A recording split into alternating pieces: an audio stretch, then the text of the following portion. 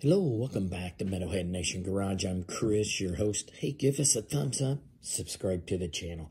Hey, we're talking about Megadeth on this episode. Their lead guitarist, Kiko, has announced that he's going to be stepping away from the band on the next leg of the world tour, Crush the World tour that Megadeth is on now.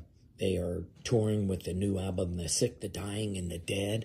One of their best albums, in quite some time. And, but he says, the Brazilian-born musician said, he has some personal things he has to take care of, life. He is married and has some kids and is going to take some personal time out of the band on this leg of the tour and take care of his family. So he said Dave has agreed to it. He said go take care of the family and keep us posted on it, and we'll continue on here.